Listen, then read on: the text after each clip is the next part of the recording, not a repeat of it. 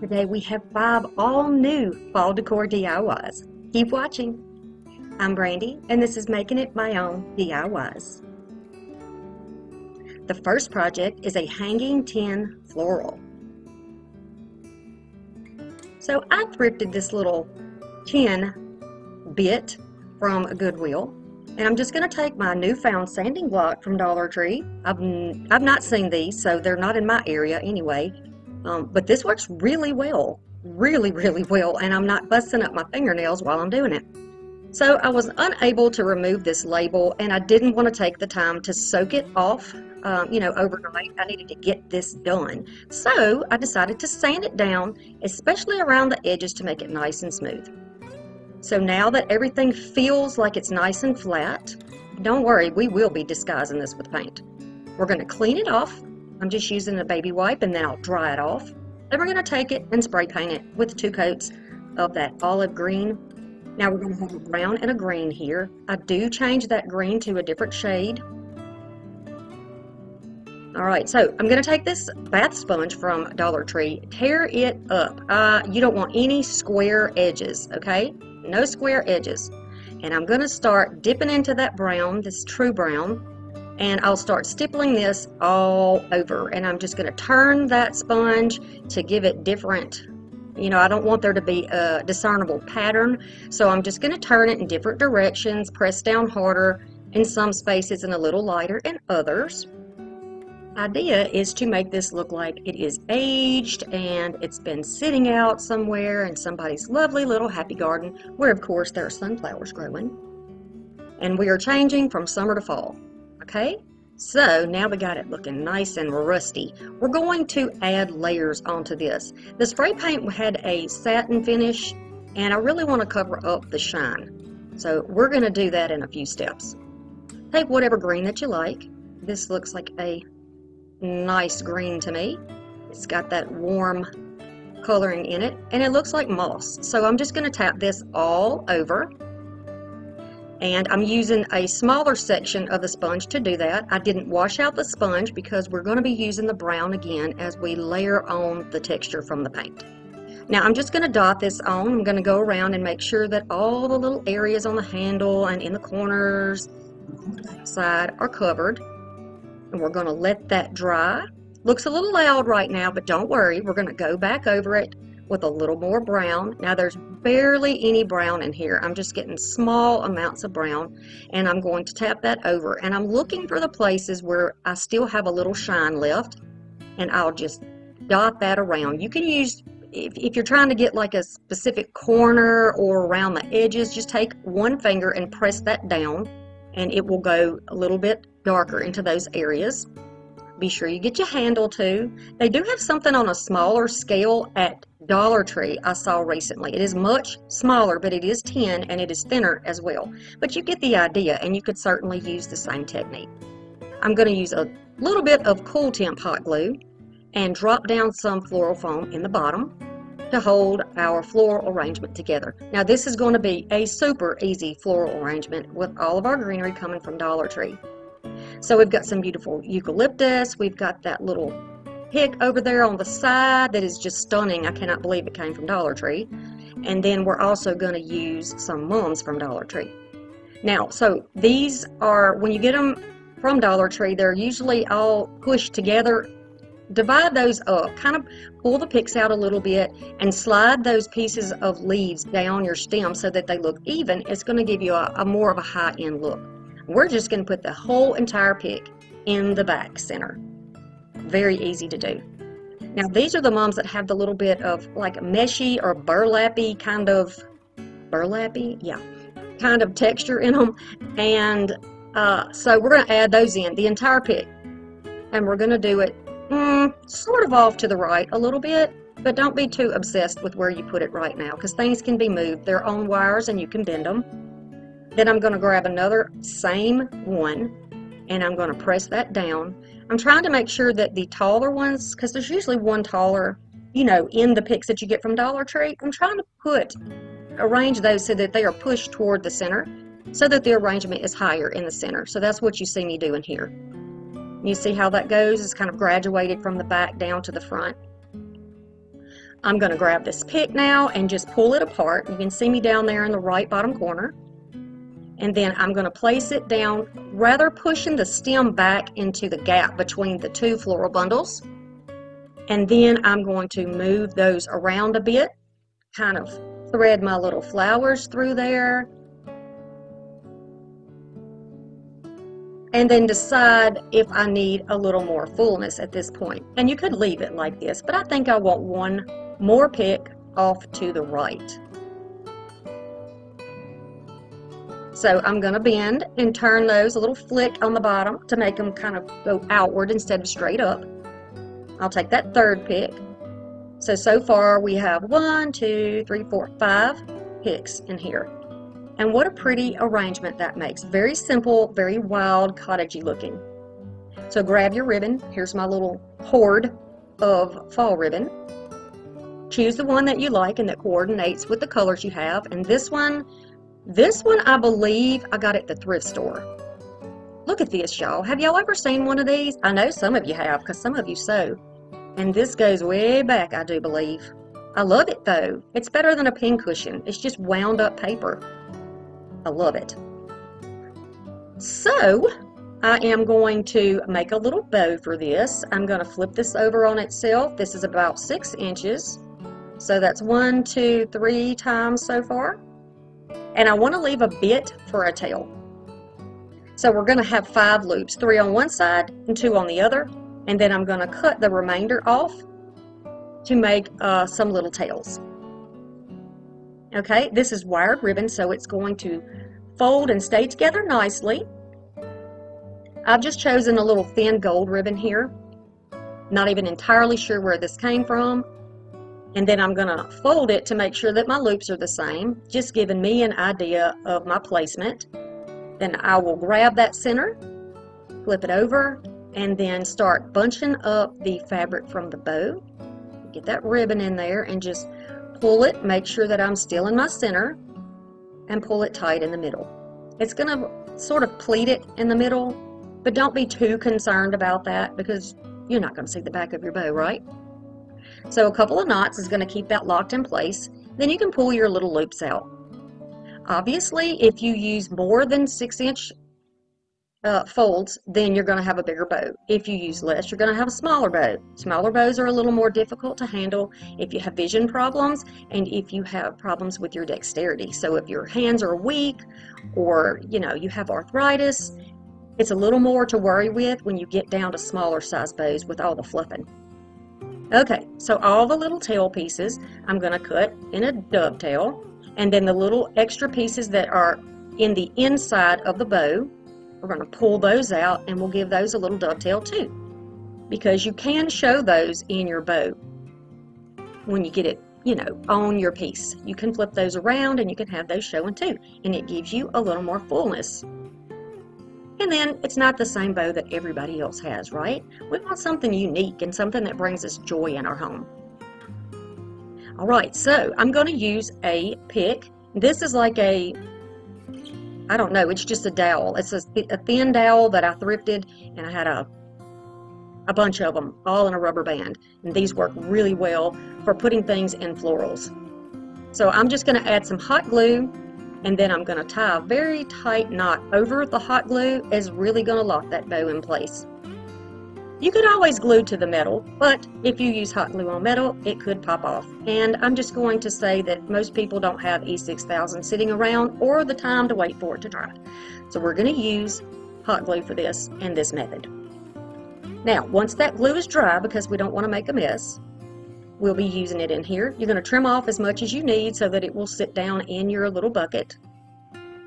Obviously, if you use the Dollar Tree one, it's going to be a smaller bucket, so make your little stem a little bit shorter. And then flip those tails, all those little tail pieces out. And you can trim them down if you need to, and fluff out the pieces of your bow. This has 5 loops in it. I think the look of this is super cute. If you don't like the bow, you can certainly leave it out, but it gives it a little extra I don't know, like festivity, I think. It really says that you are welcoming fall, from summer into fall. Yeah, I think it turned out pretty good. What do you think? Think of all the options for colors that you can use in Dollar Tree. They really have got some beautiful florals. I just really hope that your stores have the florals that my stores have. But if not, substitute where you need to. Grab those scraps from last year. The next is going to be cream and sugar pots. Now, if you happen to have these sitting around the house when you were in your farmhouse days, you can use those now and flip them and use them for something else. So these were in the donation pile, but I decided to get these out because what do they look like to you? They look like pumpkins. Let's see what we can do with these. We're going to try 2 different finishes on. Because they are shiny, we're going to be sealing those first with a matte sealer, and then we'll be putting our chalk paint on top of that. So I gave them 1 good coat, let them dry thoroughly, including the little lid. Then we're going to use the pumpkin chalk paint. It is orange and it is matte. And I will start off with the lid just to show you how simple this process is. Y'all know how to paint, and we're going to do this. When you are painting something that is circular, if you go from the inside outward in even strokes, it's going to give you a better look. You don't want to see strokes going side to side and just willy-nilly all over the place. It's going to leave gaps in your paint and your coverage, and you don't want that. Go around the lip of that as well so that everything has some coverage. This little pot and the lid are going to get 2 coats each, as well as the creamer. Alright, we're going to grab that school glue because it is on sale right now, super cheap with school starting back soon. We're going to get some sheepskin chalk paint, use whatever color that you like. I flipped that around so I wouldn't mistake my 2 different whites there. I'm going to add some school glue all over the top of this lid, and we're going to do some crackle paint. Now look at my little thrifted brush, just hair falling all out of it. It's time for new brushes, y'all. Any companies watching, I'd love to have some new brushes. All right, so we're going to go around and do the top and do the sides. We're not going to give it a chance to dry. We're going to dip into the other chalk paint, and we're going to put that all over here. You do not want to run that chalk paint back and forth. You want to give it 1 swipe and only go and add a little bit of extra where you don't have paint. You don't want to have a mess on here. Okay, we're going to leave it like that, and we're going to start adding heat. This is the second time I have had a heat tool to croak on me. So I am in the need for a new one. Does anybody have one they can recommend? This is Arteza, and I've used them for years, but I'm looking for something a little more heavy duty. So anybody have any suggestions? I would really appreciate it if you could drop that in the comments. So I'm going to continue to add heat here, and it is going to begin to crackle. Look at that. I like it. The process of crackle painting is fun. To me, in my opinion, it is fun. I really, really enjoy it. Now I'm taking the hairs out of the thing. Look at that. Isn't that terrible? But I'm going to use it to death before I throw it away, because that's how I am about stuff. It has really got to be on its last leg for me to trash it. Okay. Maybe it needs a haircut. Alright, so we're going to go around all the nooks and crannies and all over that pumpkin with an even layer of the paint. The thicker the paint, the bigger the crackle. So I'm not having like huge amounts of big plaques of crackling paint. I just want to make this nice and even. And this is going to be a very special little pot. It is really going to have some stuff going on. I'm going to start off by just using my chippy brush and going into that paint and going over each of the little ribs in that pumpkin, or each of the sections. I believe the ribs are the gaps in between. Am I right? I had a lot of subscribers tell me that they were ribs in a pumpkin, so thank you very much for that, because I could not find that word. Now on the bottom I'm not as concerned, so I'm just going to kind of stipple that paint on and go over the bottom as well. And then you see I'm trying not to go back over any place I've already laid paint down. Right? I'm going to go, just going to touch over the top. What you see me doing is just touching over the top. Then I will swipe some down each of those little depressed areas until And I'm working quickly, but this is in fast speed, in case y'all were wondering. I'm working quickly because I want to get that heat on there to get that crackle started. Now I'm just going and touching it along. If you want to leave orange gaps, you can certainly do that. And in the process, we will have some orange showing through, and I am pleased with that. I'm totally fine with it. So this is the coverage we have, and I am going to start adding that heat and drying it. You can most definitely use a hair dryer here if that's what you would like to use. That works too. I'm going to keep on and make sure that you get all over it. You want to get all over the individual little pieces. You want to get all in the details of the beading on the top and bottom. Look at the crackle. This is so fun to me.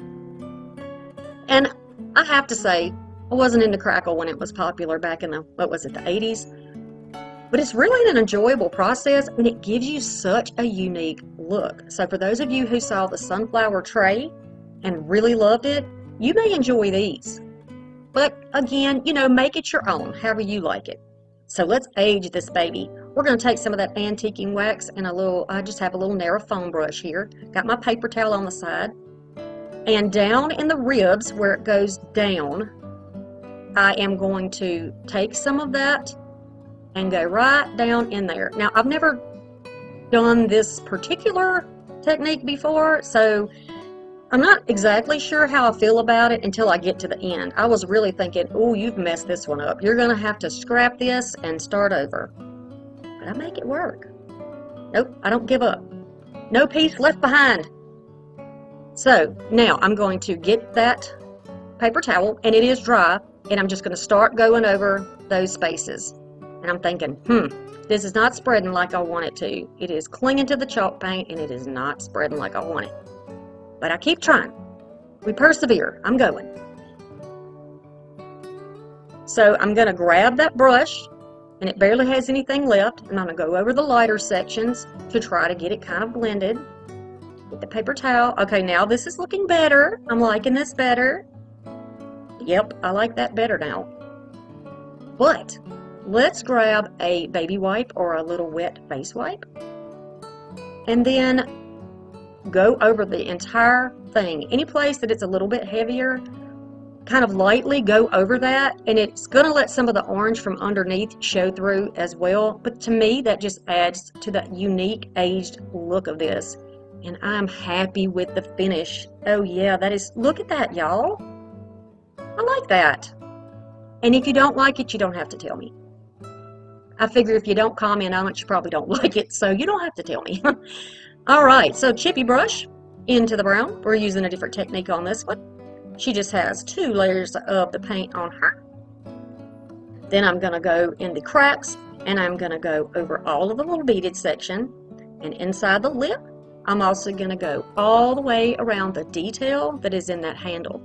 Now, you might not have the exact same things that I have, but you can certainly find a jar at Dollar Tree, something that you can do this yourself. You know, some way that you can do this yourself.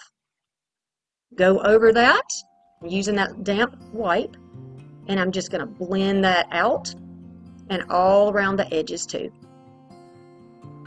So there's a different technique if you don't like the chalk paint. Well, the crackle paint, I mean.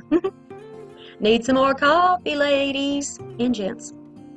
Okay, so once they are thoroughly dry, we're going to go back in and make some little arrangements. So I've got some leftovers from last year, a little bit of leftover foam. I've got some leftover moss. We're going to put a little glue in the bottom, put the foam down, let it dry. Now on the top of this, I'm going to use tacky glue because I don't want to completely disintegrate my foam. So just add that tacky glue, and then we'll put that moss right down inside of that. You can use the brown moss too at Dollar Tree if you would like to do that. But I kind of want to give the feeling of summer into fall. So that's why I use the green. And you're not going to see that much of it anyway. So I'm going to cut these little picks down. I do think that these were from Walmart. If you watched last year, you probably remember that. So I think it was from some stuff that was donated to me, but they had a Walmart label on them. And they were already cut down. I'm going to add some picks here and there. I've got my pumpkin in place. So it's nested in there. You can press the leaf to the back so you can see the lip if you really want it to look like the little creamer pitcher. I just feel like that pumpkin is too big, even though I love the shape. So I'm going to replace that with a little pumpkin from Dollar Tree. I'm going to add just a bit of Cool Temp glue, put that in at a slant, and then push that down in there. I like the look of that. Just for a little extra pizzazz, I'm going to add some scraps of these greenery pieces that I have from Dollar Tree that I've already been using this year. That's cute. That would be so cute on a desk or as a little pick-me-up gift. You could give this to someone with a card, you know, a little get well or anything. Oh, this one. So many ideas. So many ideas. We shall start off with some glue and some foam. Press that in. It's just a little scrap of foam. Give it a chance to set up. Then I'm going to take some of the same eucalyptus from Dollar Tree. See how I have all the little sections spread apart?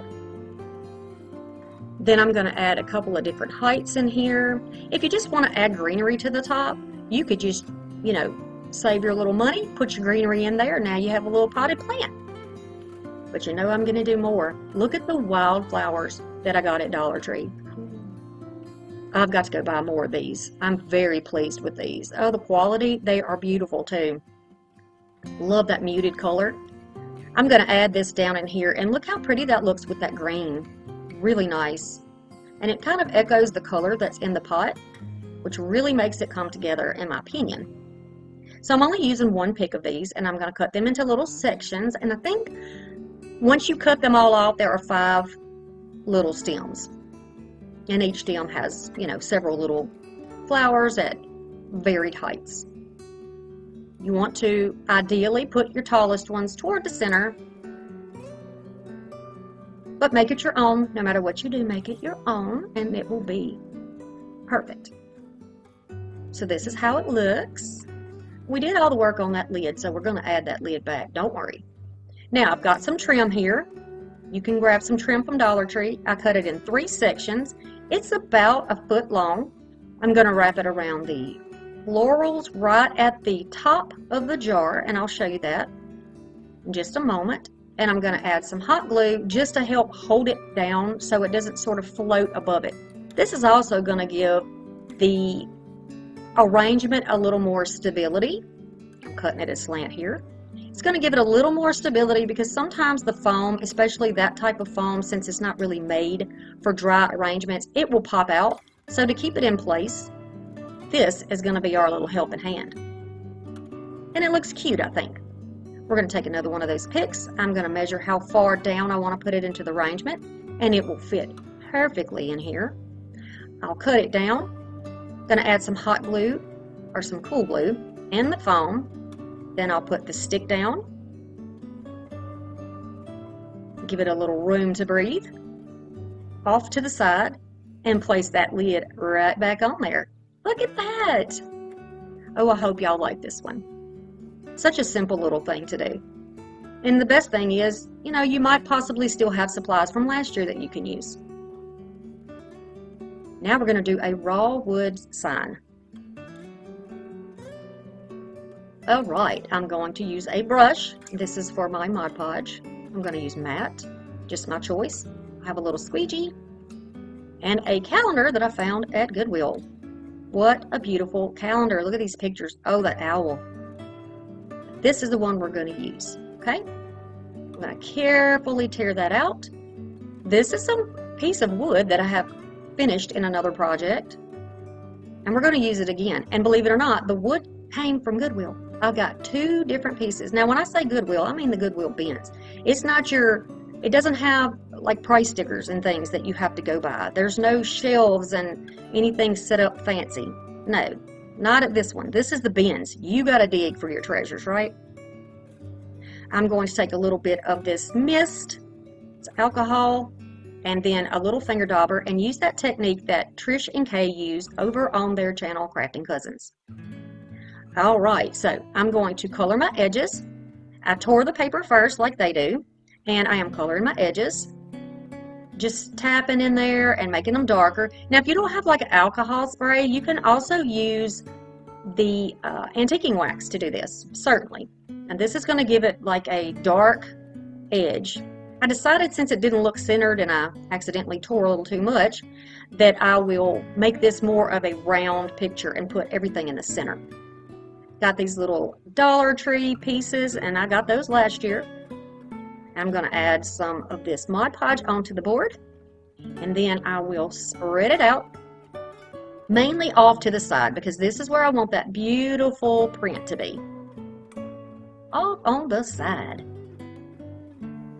And then we'll cover the whole thing, so the finish is the same all over. So I'm going to press this down in place. We're going to do a little something extra on the side. I'm going to add some of that Mod Podge to my edges. I did not have to squeegee this down. It laid down flat. But if you need to squeegee, put it down and then make sure everything is nice and flat. Okay, then we're going to cover the entire board and let it dry. I also went into the raw edge and put some Mod Podge on there, and it's not quite dry yet. That's why you see the white. That's just to keep it from falling apart. Some of this beautiful mesh ribbon and some green ribbon from Hobby Lobby last year on clearance. Then I'm going to use a furniture repair marker and go all the way over my sign. I love to color. I don't make time to do it like I used to because I craft, so I still get that little artistry out in my crafts. But I love to do this. And some people enjoy watching people paint and to color, so I put this in for y'all. Enjoy, and you're welcome. Alright, I used maple for this. Has sort of an orangey tone to it, so I just used that color for the pumpkins. Then we're going to cut down that mesh. Flip that over. And instead of gluing, I'm going to use my short staples here. Excuse the blurriness when I staple. Okay. And then it's going to be even more secure once we put down this ribbon. We're going to layer this on top. They are two different sizes, so they make a nice look because you can still see the back. Then we're going to do both of these staple down. It's going to stay in place forever. Well, maybe not forever, but you know, for a long time. These came from Dollar Tree. I think I've had these forever. We're going to add this and just add a, you know, as a little embellishment underneath the Hello Fall. I think it sets it off. It gives it some dimension. And I just enjoy it like this. So I'm going to go over it with my glue and glue it down. And the good thing is this leaf has burlap over the top, so that glue is going to go through it, and that is going to be a nice solid adhesion. Now, yeah, I had to turn it just a tad to the side because it wasn't even, while the glue was not dry yet. And this is the result of that. See up there, the Mod Podge is still a little bit wet, but it'll dry. We're having a crafting cruise the 24th or the 29th of 2020, and I would love to meet you there. All right, now we got a wood round board. This is from Dollar Tree last year, a little leather tag. These came from Temu this year. And then I thrifted this piece. This is a little, like a little cutting board or a breadboard or whatever you want to call it. I just got that, put my mat underneath there so you could see it against, you know, my wood table. It was kind of a blending together.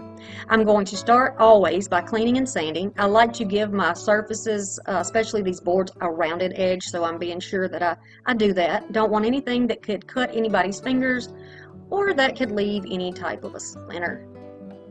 So once it's clean, we're going to wipe it off really well and get all that dust off. And then I will put my cling on here. I believe this is a wall cling. But you can certainly use any cling that you like, wherever you get it from. I love this. It looks very, again, muted. And it's just such a pretty look on this round board. Now I'm going to grab my little Cricut squeegee and go all over this to make sure there are no bubbles, wrinkles, or lifted areas. You can see here that it blends in pretty well. If you look at the lighting though, it's going to look a little, you can kind of see your edges. I'm going to seal this in because I want this to be permanent. When you put the Mod Podge on, you are going to be able to see your edges even more so.